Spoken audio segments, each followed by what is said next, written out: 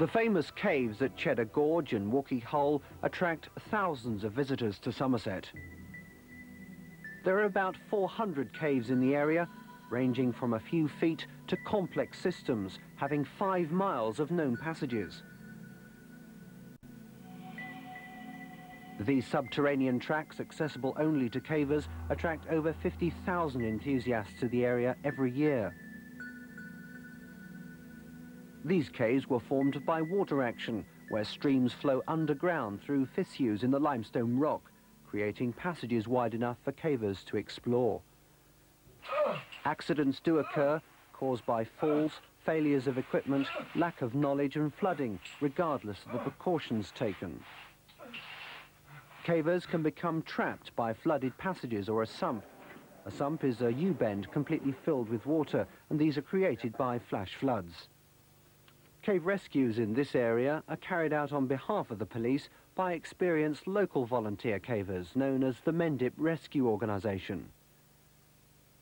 A rescue is started via a 999 call to the police from the nearest available telephone. They will then contact and inform MRO on a predetermined action list, requesting the caller to stay by the telephone or call box to wait for contact by an MRO member.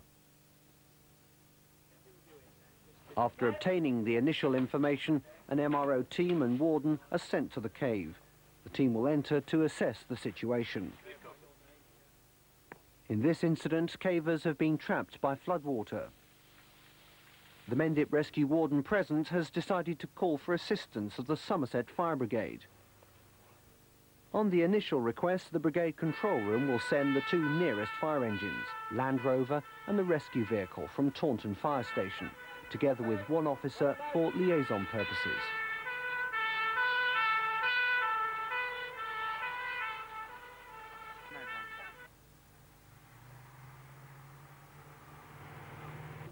On arrival, the MRO wardens brief the fire officer on the situation and the help required. The fire engines carry portable water pumps capable of moving 1,650 litres per minute, together with 500 metres of 75mm hose. Access to the majority of the caves is difficult, often down steep embankments or across muddy fields, the reason for the 4-wheel drive Land Rover. The first task is to lower the amount of water entering the cave system. This can be achieved in 2 ways, by damming and diversion of flooded streams or using several portable pumps to move the water to a safe discharge area. An MRO warden will advise on a discharge point to prevent the water from re-entering the system below. A further complication can be the lack of air in passages cut off by flooding, or by persons trapped in confined spaces.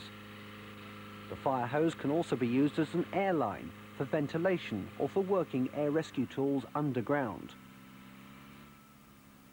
Ventilation is urgently required underground. The fire officer and MRO wardens await arrival of the rescue vehicle from Taunton, which carries the air compressor.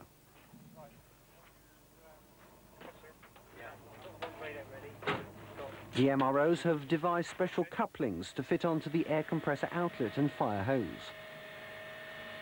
The hose line is taken via the quickest route to the cave entrance. The air compressor is capable of supplying 47 litres per second via 2 outlets.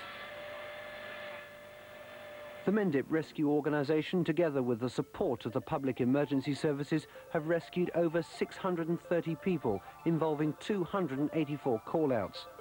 Complicated rescues may take up to 9 hours to complete.